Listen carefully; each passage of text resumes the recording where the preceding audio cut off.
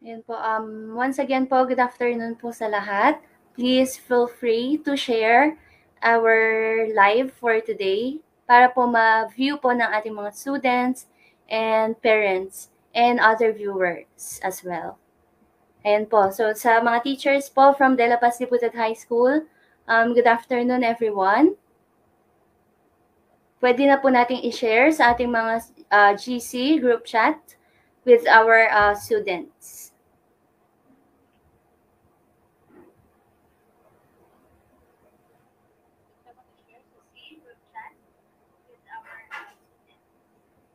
And also, don't forget po to use our hashtag Dplhs National Reading Month 2021.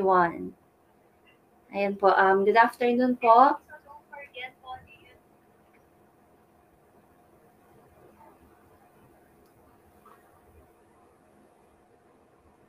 Ayan, so to our students, feel free din po to comment down your name and section para po ma-recognize tayo ng ating mga advisors. So your participation with our culminating activity for today is very important para po ma-recognize din po natin yung mga students po natin who joined and participated with our activities. So, ayun po, good afternoon po sa ating lahat. Hashtag Dplhs National Reading Month 2021. So, use our hashtag po. Ayan, so may mga nag-comment na pong ilan. Ayan, mag-shoutout muna tayo. Hello po kay Ma'am Lynn Cruz, Ma'am Linda, Ma'am Maribeth, Ma'am Van, Sir Marvin, Ma'am Jenny, Ma'am Cecil, Nicole Tiglao, Stephanie Anisete from 10 Hope, Luisa Gilhang from 9 St. Luke, Aina Pineda from 10 Hope, Leslie, Anton Ramirez, John Eldrick, Julius Yambao, Jenilyn Nagit, Espiritu Heidi, Princess Muñez from 11 Gas, Althea Sichon, Nina Quito, and Princess Anna Marie. So far, ilan na ba yung viewers natin?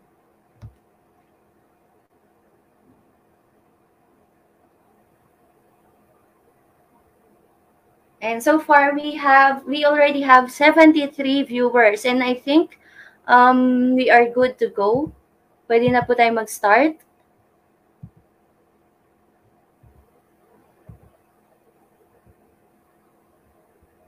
So along the program, you have the freedom po na mag-comment pa rin even though we are already starting.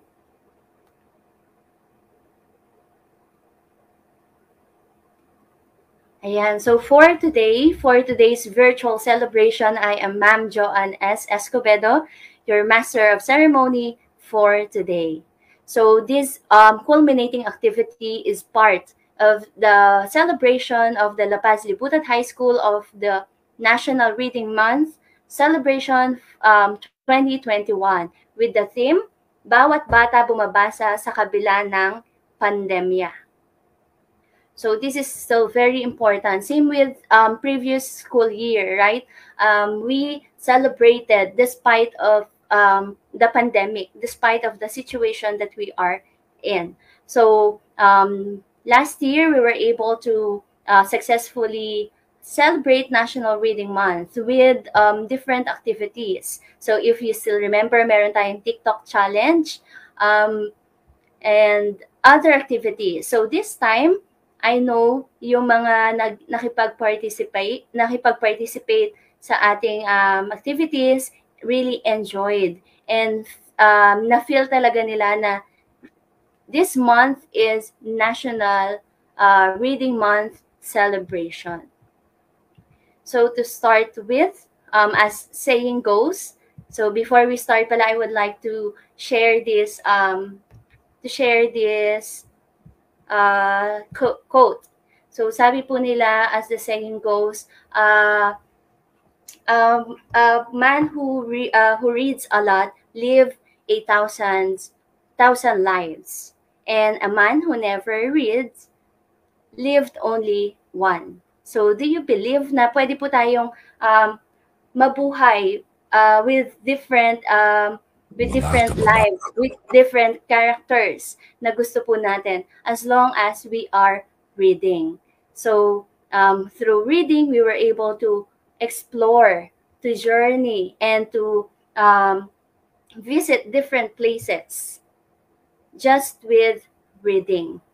So to formally start our virtual celebration, let's have the singing of Lupang Hinirang to be followed by an opening prayer to be led by Ma'am Fatima Lozano and the singing of our Dplhs hymn.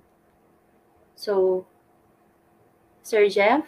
Bayan, ang pambansang awit ng Pilipinas.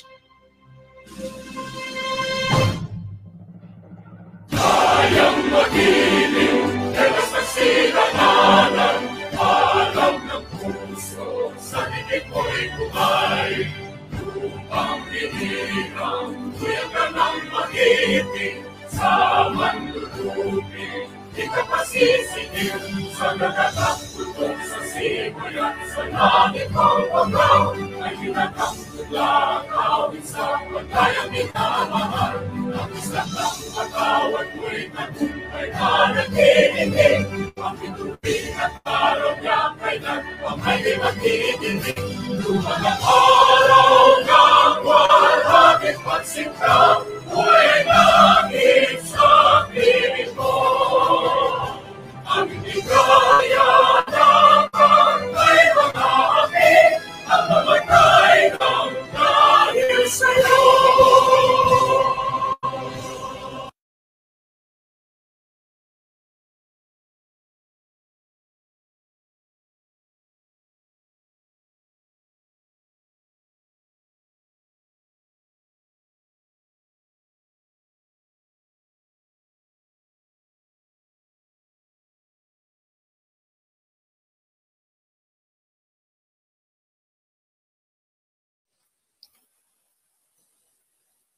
Ating damhin ang presensya ng Panginoon para sa isang patataimtim na panalangin.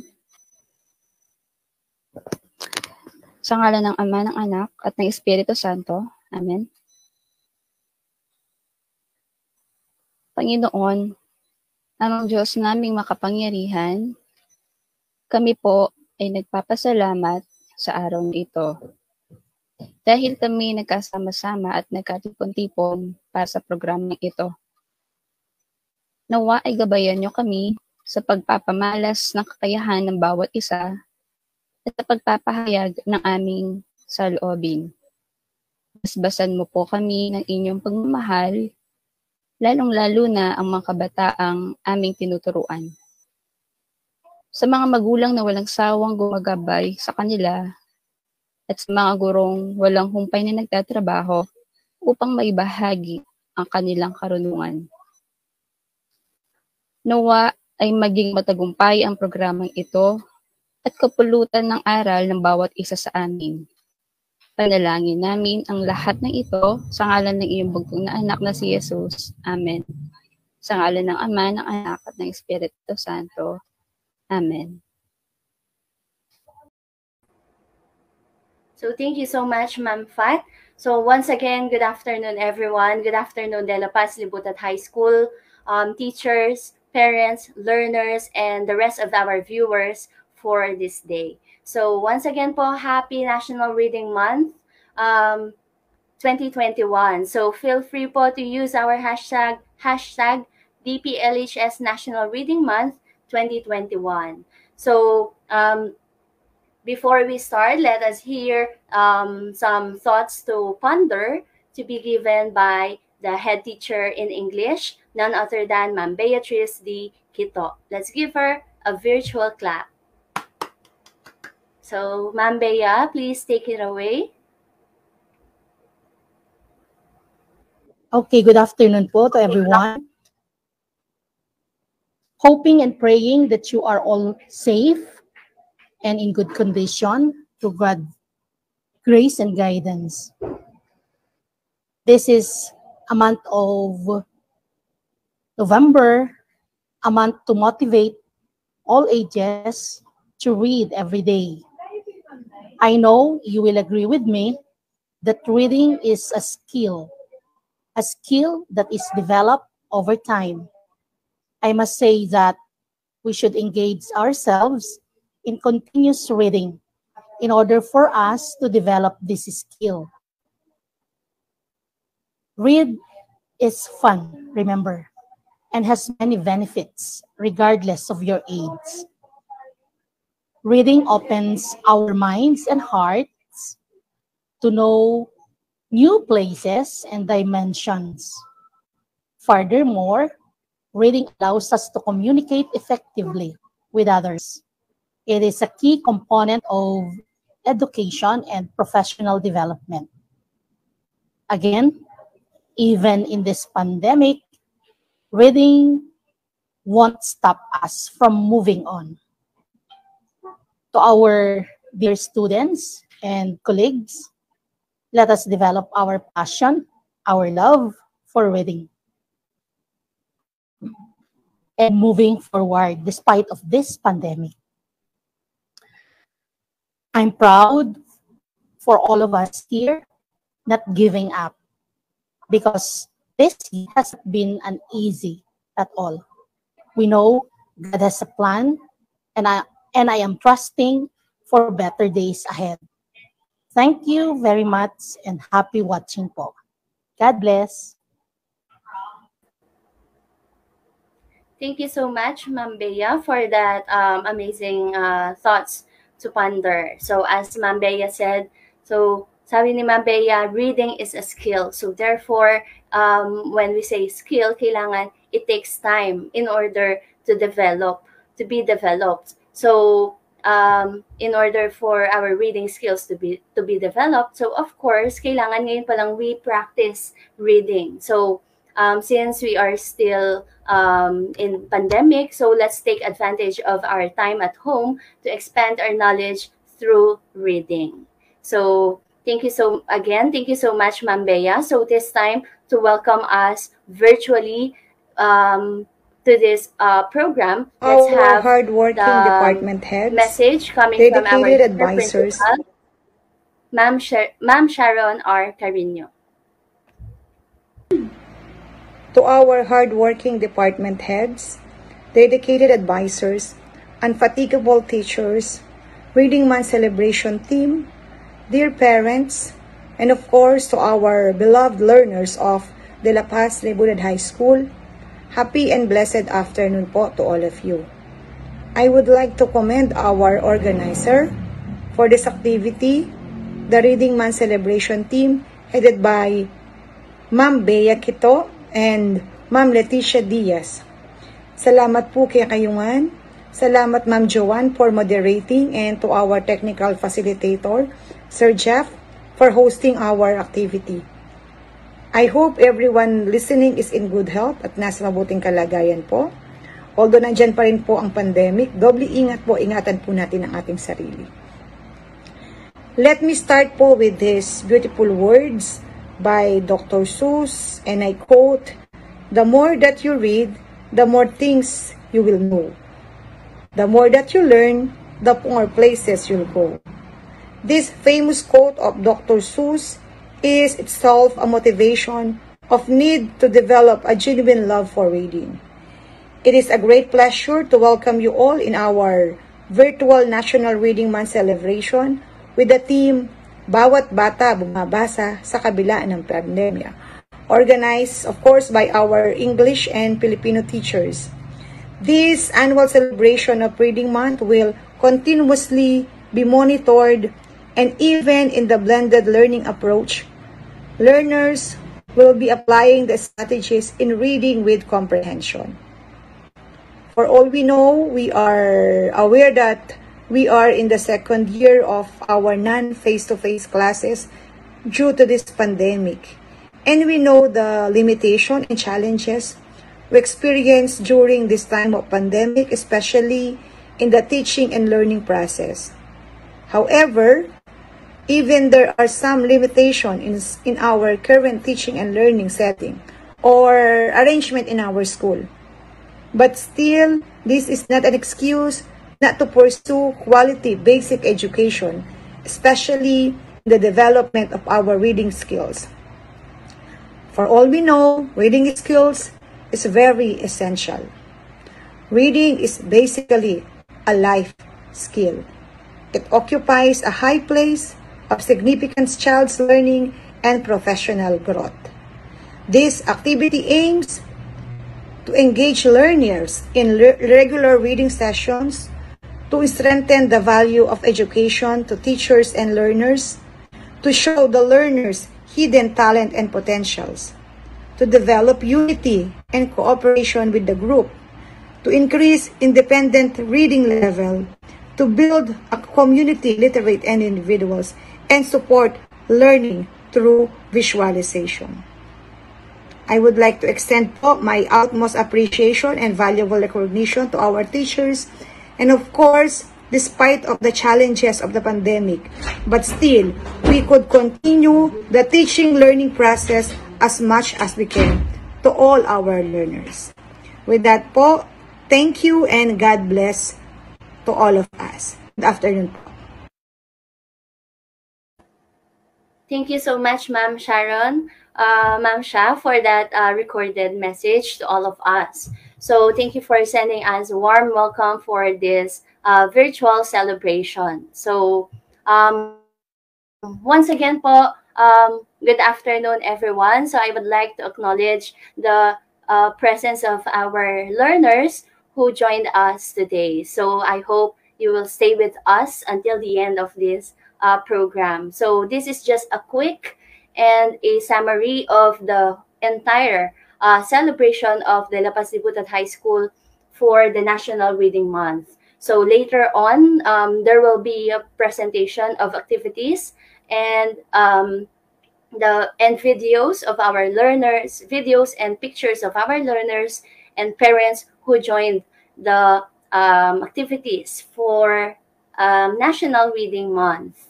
So I hope you are all doing well. So sabi nga po natin, reading is a skill. So therefore, para ma-achieve yung skill na yon, we have to practice. And as early as now, kailangan from time to time, we equip ourselves with books, with reading materials, and different resources. So despite of the pandemic, Dplhs and Filipino and English department make it possible to celebrate even though virtual lang yung celebration natin for today. And we are looking forward na ma-celebrate na natin to face-to-face.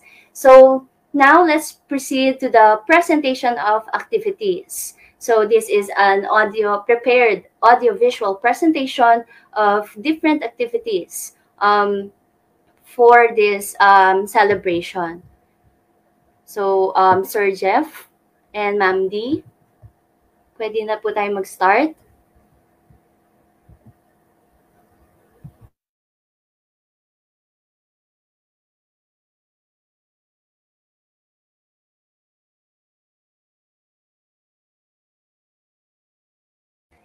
Ayan po.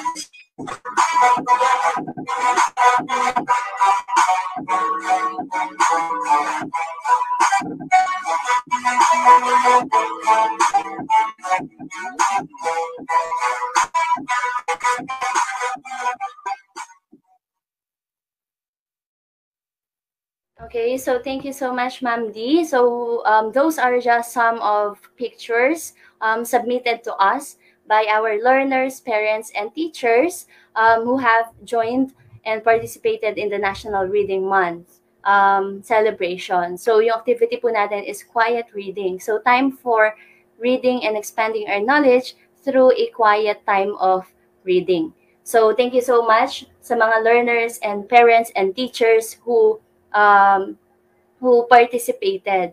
So this just proved that in DPLHS, everyone reads. So everyone is a reader sa De La Paz Libutan High School. So this time, at this point, let's watch the prepared video of storytelling time to be presented by Filipino teacher in senior high school, none other than we have Ma'am Lourdes P. Espino.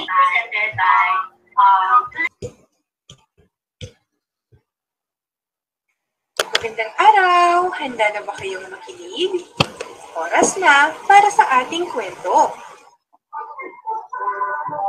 Anong specialty ng iyong lolo ang kaya mong lutuin? Nakaisip ka na ba ng sagot? Hindi pa?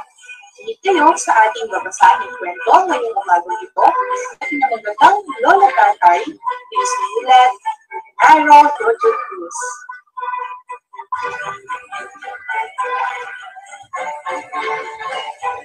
May isang tradisyon ng aming pamilya tuwing Pasko. Hinahan ay puno-puno ng pagkain ang lamesa. Kaya naman, aakalain mo na masusunod ang aming kusina sa dami ng iniluluto ni Lolo Tatay. Ako ang katulong ni Lolo Tatay sa paghahanda ng mga pagkain. Pansit, menudo, fried chicken, spaghetti, macaroni salad, at si Kuya naman ay nakaabang lagi baka kasi may iutos si Lolo Tatay na bilhin sa tindahan na nakalimutan niyang bilhin. Si Bunso naman, nakatitig na lamang sa mga regalo sa ilalim ng Christmas tree. Hindi na siya magpakali sa aming mga regalo sa kanya. Gusto na niya agad-agad na bukasan mo ng mga regalo. Pansit kasi sabi ni Lolo Tatay pampahaba ng buhay, fried chicken para sa aming lahat.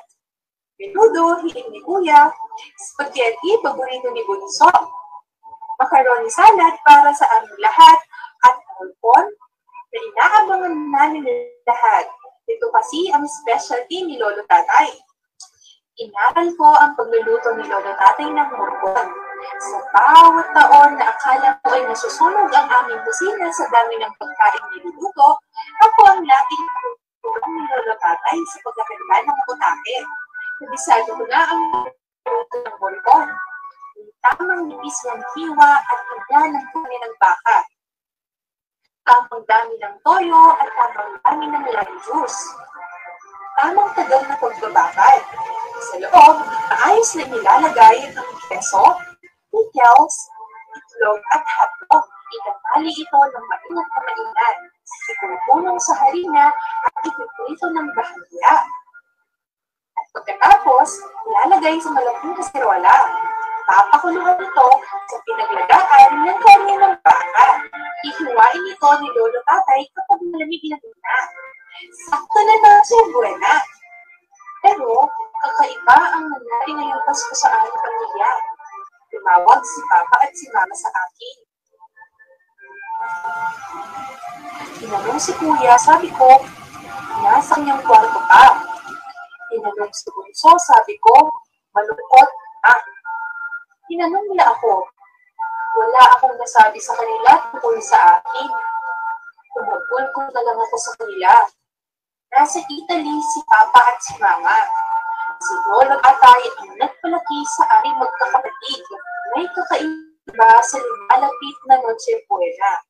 Walang pansit ni Lolo Atay na pagpahalang buhay, ang chicken para sa ating lahat, minuto na hiling kuya, spaghetti na hiling bunso, macaroni salad para sa aming lahat, tulang morton na pinaka-inaabangan namin lahat kung darating ang Pasko. Tulong na rin ang mga regalo na matatanggap ng bunso. Tahimik na rin ang aming kusina na aangalain mo noong nakalipas na taon ay masusunod sa dami ng iniluluto. Anak, palakasin mo loob ng mga kapatid mo. Uuwi na kami pagkaraan ng bagong taon. Sabi ni Papa. Lalakasin ang loob ng mga kapatid ko? Paano ko naman palalakasin ang loob ni Kuya at ni Bunso? Tinignan ko ang kusina na akala mo noong isang taon ay masusunod sa dami ng iniluluto. Naalala ko ang specialty ni Lolo Tatay na alam ko na kung paano lulutuin.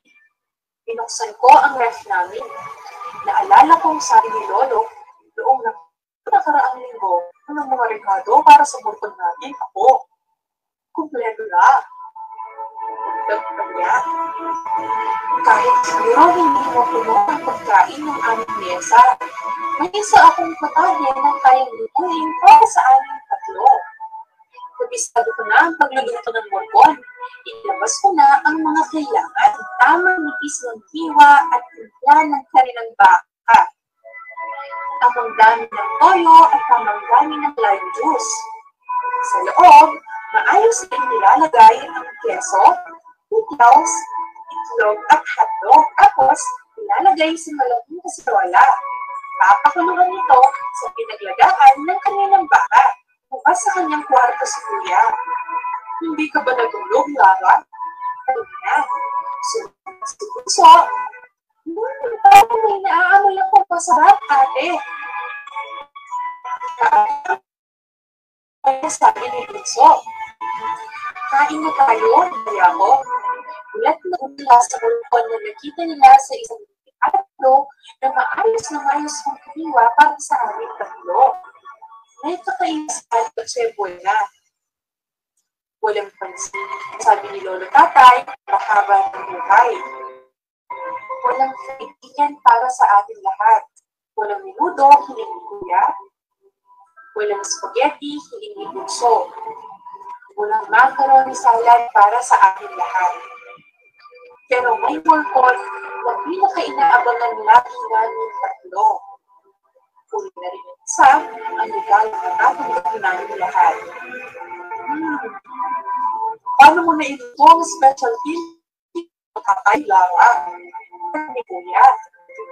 Parang hindi naman nawala si Lolo Tatay, ate, Kuya. Sabi ni Bunso. Sana kahit paano, natupad ko ang bili ni Mama at Papa sa akin.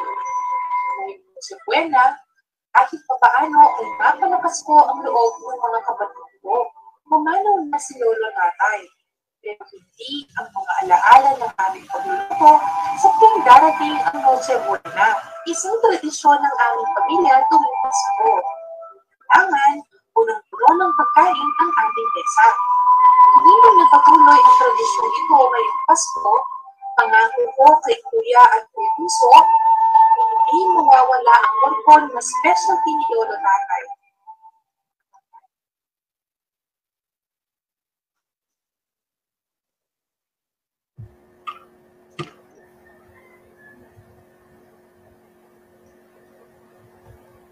Okay, so thank you so much, Ma'am Lu, for the effort given to in order to execute that storytelling time. So thank you so much, Ma'am Lu, for accepting the demand of your Filipino and English department. So this time naman po, we will have the presentation of videos of our learners who joined the in-character reading. So, Ma'am D, please, pwede na po tayo mag-play.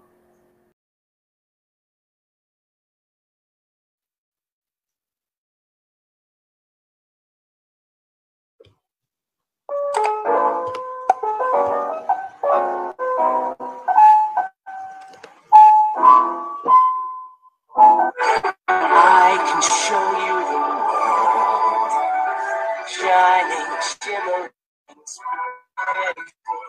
Good day, everyone. Brianna Briggs Espangan, representative of grade 7. Today, I will read you a story about Aladdin. Once, there lived a poor widow and her son Aladdin. One day, Aladdin's uncle Mustafa came to visit them. He said, "Sister, why don't you let Aladdin come and work for me?" He agreed, and Mustafa looked Aladdin along with him. They walked in the desert and came to a cave. The cave was full of riches and treasures, but Mustafa was afraid to go inside. He wanted Aladdin to go in and get him the treasure instead. Go inside, commanded Mustafa, and find me the jewels. You will also find a lamp. Bring it. Aladdin went inside and found more riches than he could ever imagine. He found a beautiful ring and wore it on his finger. He also collected as many gems as he could. But before he could come out of the cave, Mustafa said, "Quick, just hand me all the jewels and the lamp." Aladdin refused, angry at the refusal. His cruel uncle blocked the entrance of the cave and left. Aladdin sat in the dark and cried. Then he saw the old lamp and decided to light it. While cleaning it, he rubbed the lamp and out came a genie. "Master, I shall grant you three wishes," he said. Aladdin said, "Take me home in seconds." Aladdin was with his mother, counting the gems he had brought from the cave. Aladdin also brought the ring along with him, and when he rubbed it, out came another genie. "Master, I shall grant you three wishes," said the genie. "Make us rich and happy," said Aladdin. And Aladdin and his mother lived happily. Jayramon Pea Maridan Estimnita, Pangkapsumnita, Kuyong Ko Kaje, Hanko Ko, Nung Yokshi, Komulwihan, Hanko Ko Kyujun Kyoje,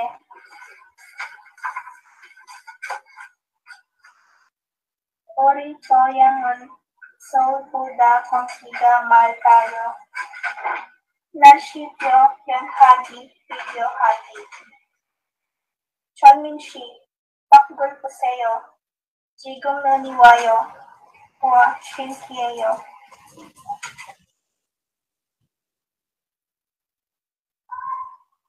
Ako po si Raymart B. De Jesus, grade 8, Florante at Laura.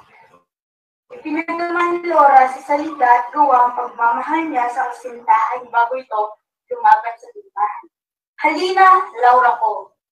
Halina, Laura, aking kailangan. Ngayon ang linap mo ng naunang araw, ngayong hiningi ang iyong pagdamay, ang habang sinta mo'y nasa kalakayan. At ngayong malaki ang aking dalita, ay di humanap ng maraming luha. Sukat ang kapatak na makaapula, kung sana'y pagsintang puso mo'y magmula. Katawan ko ngayon siya sa atin, baby, tingnan ang sugat kong di gawa ng kalis. Ugasan ng dugong kumulo sa gitgit ng kamay ko paat mataling lihi." Every great wizard in history has started out as nothing more than what we are now. Students, if they can do it, why not us? Spectrum Petronum! I'm Andre Nicolai Pineda, building Paracetel, as Harry Potter by J.K. Rowling.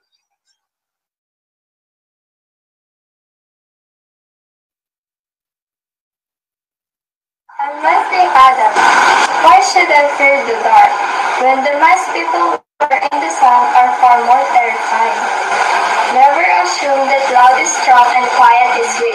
Here's what I once forgot, and I hope you know I lost my respect. I'm responsible for what I say, and not for what others say. Do you believe in evil? You severely underestimate my apathy, and aliening Papa.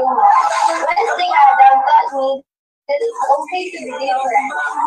Just own who you are, say it like it is, find your tribe and stick by that. Thank you. Happy National Reading Month.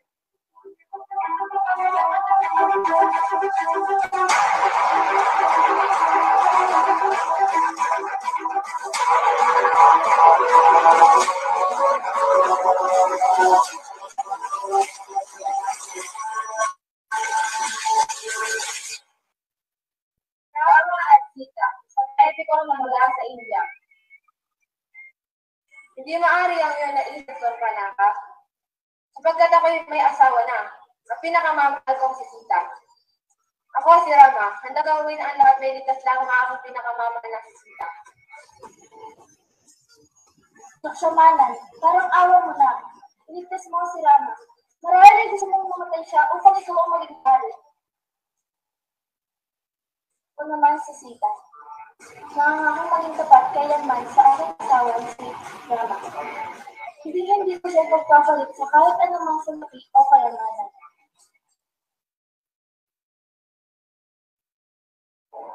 Ako ba ay lagi mong naaalala? O sadyang naging makakalimutan ka na nang dahil sa mga magagandang dilag na iyong nakilala sa iyong paglalakbay? Ako po, si Joshelle M. Basilio, nagmula sa Grand Charity, nare-representa si Maria Clara, na nagmula sa librong Noli Me Tangere. Akin pong babasahin ang ikapitong kabanata. Suyuan sa azotea. Hindi mapalagay si Maria Clara buka nang makagaling sa simbahan kasama ang kanyang tiya Isabel. Pagkatapos ng misa ay agad itong nagayang umumina agad ng bahay. Naramdaman ni Maria Clara ang pagdaramdam ni Tia Isabel sapagkat naniniwala ito sa kanyang pagkamadasal. Sinadya niya parinig dito ang huling panalangin. Pagtawarin ako ng Diyos na higit na nakakaunawa ng aking kalooban bilang babae. Hinintay ni Maria Clara ang pagdating ni Ibarra at ang pagdalaw nito sa kanilang bahay.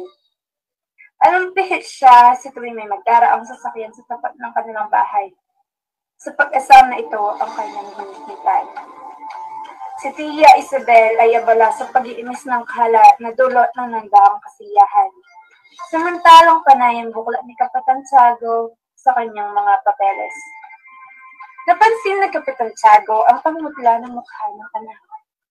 Mas makabubuti nga sigurong magbakasyon ka muna para makalakad ng sariwang hangin. Saan mo gusto magbakasyon? Sa Malabon o San Diego? Nagtigilan si Maria Clara dahil sa sinabi ng ama. Lalo pa siyang kinabahan nang marinig ang bayan ng San Diego. Ang mabuti pa siguro ay bumalik na kayo ng Tia Isabel mo sa Beaterio. At kunin na ang lahat ng iyong damit. Hindi ka na babalik doon, kaya magpaalam ka na ng tuluyan sa mga kaibigan mo. Alita ng ama. Sa San Diego na lamang dahil mas malaki ang bahay doon at isa pa'y malapit na ang pista. Sabad ni Tia Isabel. Ikaw pala, Don Crisostomo. Bulalas ni Kapitan Tiago. Napatda si Maria Clara lalo nang marinig ang tinig ng binatong bagong titig. Patakbo siyang nagtungo sa silid-dasalan. Napangiti na lamang si Kapitan Tiago at Tia Isabel dahil sa iginawin ng dalaga.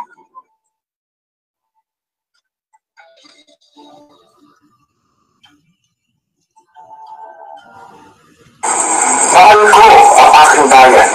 Dahil utang ko rito ay magiging utang pa ang aking kaligayaan. Ako, si Prince Ikan de Yonder Ariabot ng Terlao, nire-representa ang bandila ng ikasampung baitang at gumaganap bilang Crisostomo Ibarra, sikat na nobelang Noli Me Tangere ng ating pagbasang bayani na si Dr. Jose Rizal. Ako si Crisostomo, mula sa angkal ng mga Ibarra. Ako ay nakapaan sa Europa ng 7 taon upang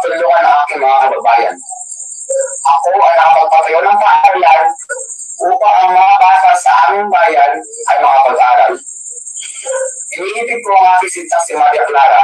Lahat ay hanggang gawin hindi lamang para sa kanya, kundi pati na rin sa bayan ko, Pilipinas. Yun lamang, maraming salamat.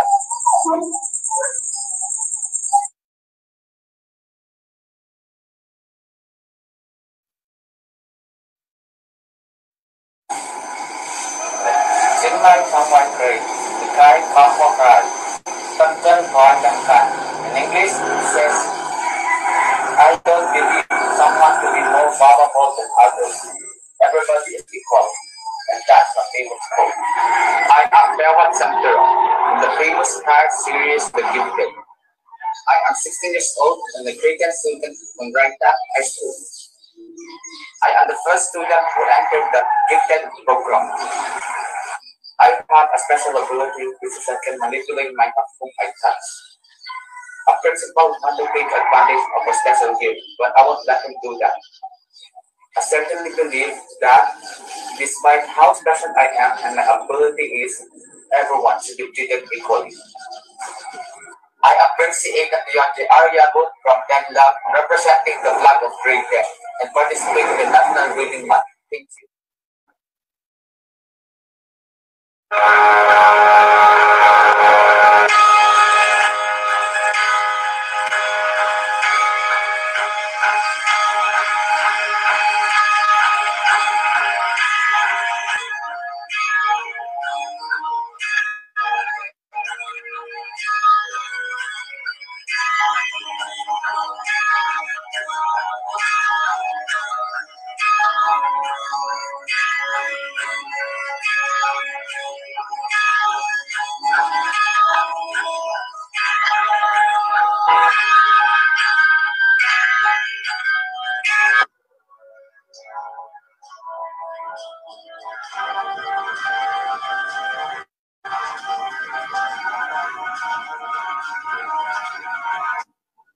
Old sheep mystified. Her eyes collected in the harbor, and she rolled to the sky. The lonely cry of her voice surrender and among soldiers and wives, she was alone. No one would have this girl woven with gold safety. She was the last colored sky, the world stood.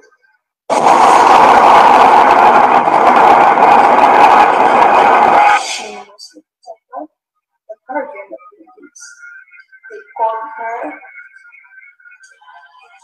Athena. I am Athena, the Olympian goddess of wisdom, law and justice, mathematics, strength, and heart. I spoke out and choose before battle art, and I am his favorite child. I am the great goddess agents. I protect all those who choose wisdom over other mountain things. To the whites and to the brown are two different things. I, the goddess of strategy, ensure the tricks left door to you. It did not matter that the wild path was beside Trojans. Strength and power are nothing. You must always fall down to wisdom. Let wisdom be your way. A tree is known by its fruit. A mind by its good deeds is never lost. Faith serves policies, friendship, and faith is kindness. God is love. And I am the goddess of faith.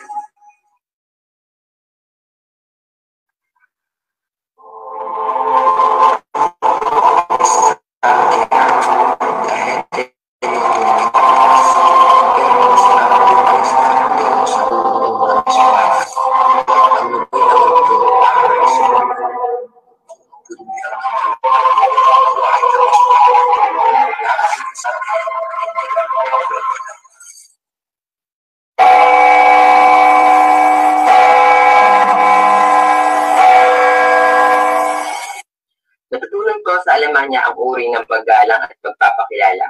Mga panauhin, ako nga pala si Juan Crisostomo Ibarra y Magsaling, anak ni Don Rafael, lumaki sa San Diego. Masaya ako dahil ako'y muling magbabalik na sa aking inang bayan sa loob ng 7 taong pag-aaral sa Europa. Huwag po sana kayong magkamali na nakalimutan ko na ang bayang ito.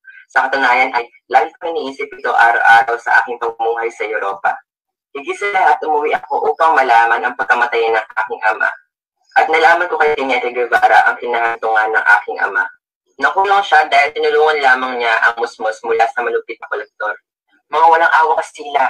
Nakulong ang aking ama, gayon ginawa lamang niya ang tama. Wala rin akong magagawa pa dahil ito'y nangyari na. Ngunit nawala sa dilim pait na iyon nang aking makita ang aking mahal. Ngunit sabi niya sa akin, nakalimutan ko raw siya. Maaari ko ba siyang kalimutan? Maria, talagang napakaswerte ko dahil ikaw ang aking nakilala. Ika-11 ng Nobyembre, pista ng San Diego de Alcala. Maraming bisita. May katuwaan, kainan, tugtugan, paputok, at muro-muro. Sa kabilang banda, laking pasalamat ko kay Elias nang ako iligtas niya sa isang pugatangka sa aking buhay. Ngunit naig pa rin ang tapang. Nabitag ang aking mga kalaban sa kanilang mga bitag. Sa isa namang pagkakataon, tapang lamang ang bangko sa isang bastos na paring ito. Dahil sa kawalang respeto niya sa aking ama. Ngunit sa bugsong iyon, ay tuluyang naputol ang aming ugnayan ni Maria. Nakulong ako, ngunit hindi makukulong kailanman ang katotohanan. Salamat sa aking kaibigan na si Elias nang ako'y kanyang tinulungan sa pagtakas mula sa kulungan. Ngunit sa kanyang kabayanihan, buhay niya ang naging kapalit. Muli, ako si Juan Crisostomo Ibarra y Magsaling.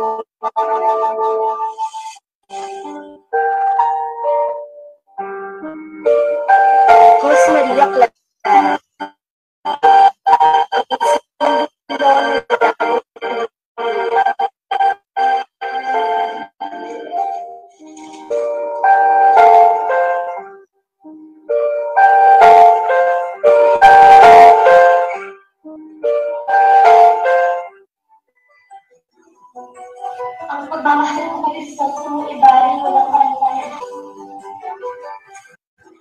Kahit kasi yung paniniwalaan ko, galing sila. Di, ako si Maria Clara, kasintahan ni Crisostomo Ibarra.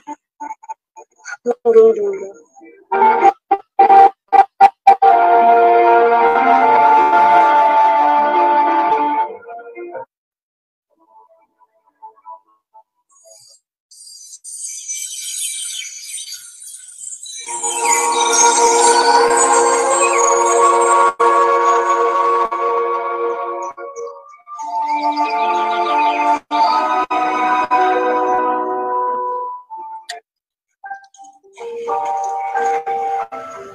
Hi! Yes, who I am? You got it. I'm little red riding hood. As you can see, I'm wearing a red hood and a basket of seeds for my grandmother. Oh, what a beautiful flower. I will take some for my grandmother.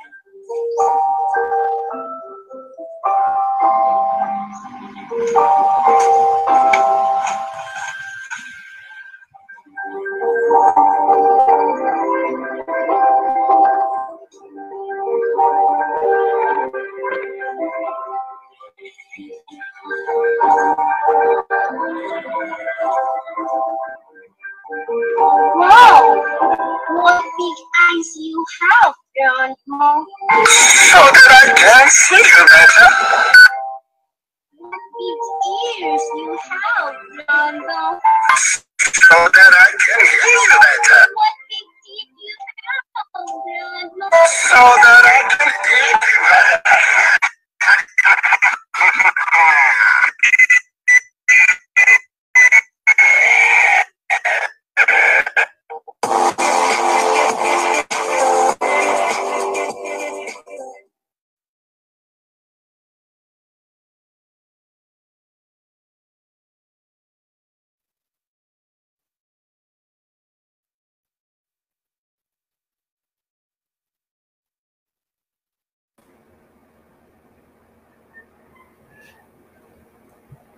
Okay, so thank you so much, Ma'am D, for presenting all the videos submitted to us.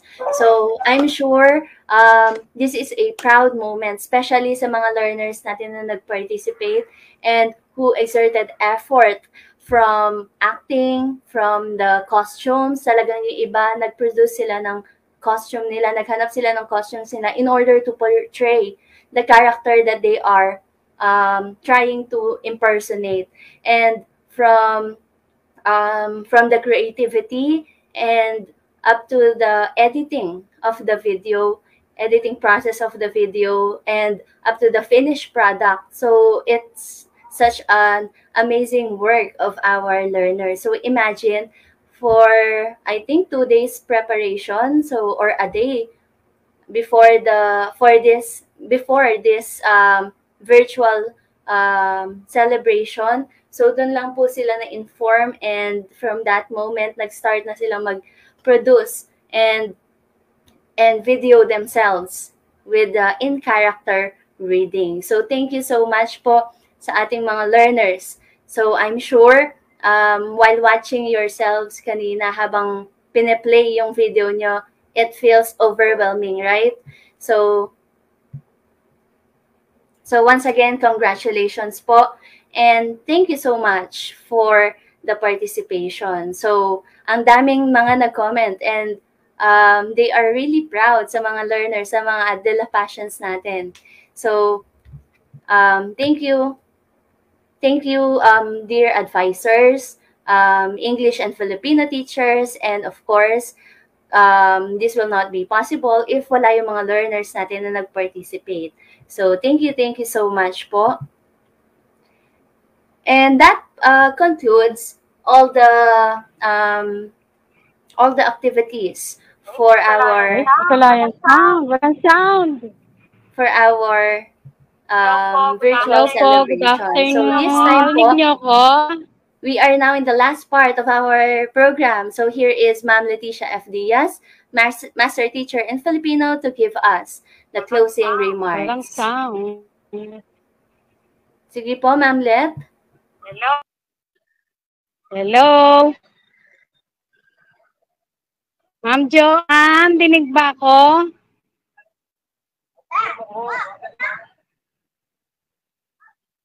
Walang... Yes po, Ma'am Let. Okay, good afternoon. Ako na ba? Ako na. Okay, good afternoon po sa lahat.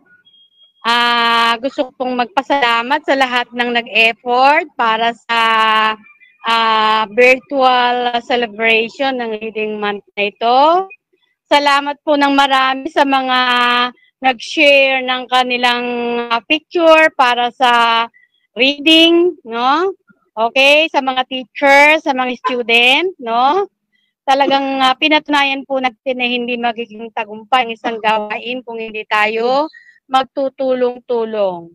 So, congratulations po sa ating lahat at magandang buhay. Yun lang po at salamat ng marami. Okay? Thank you and mabuhay. Thank you, Ma'am Joanne. Thank you, Ma'am Bea, Ma'am Dayan. At thank you sa lahat, Ma'am Jenny, Sir Jipril, Ma'am Lou, sa lahat ng nag-effort. Thank you po din sa ating principal na patuloy na nagsusuporta sa atin. Yun lang po, maraming salamat. Okay? Thank you so much, Ma'am Let. Thank you again sa mga participants natin for this program. So, from Dplhs family, from the admin, from the teachers, parents, and learners na nakipag-participate po, and this will not be possible if wala po yung mga magagaling na teachers from English and Filipino department. So of course, although super short lang po yung preparation natin for this program, na iraos po natin, and the program was successful indeed. So once again po, maraming salamat sa ating mga learners na nag-submit ng kanilang mga entries from the pictures and videos na sinend po nila sa atin. That is very overwhelming to see our learners na nag-effort sa kanilang costume, sa kanilang acting skills, and sa kanilang editing skills. So, di ba, that is what creativity makes. So, with simple gratitude and appreciation to all the people behind this. So, once again po, thank you so much from our